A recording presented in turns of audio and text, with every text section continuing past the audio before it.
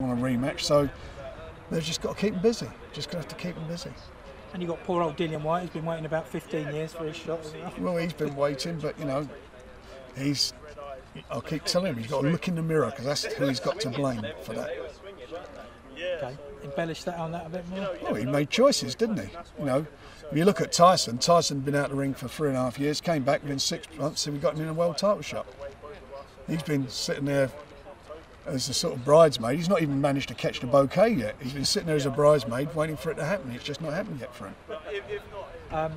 So do you think in Daniel or Joe's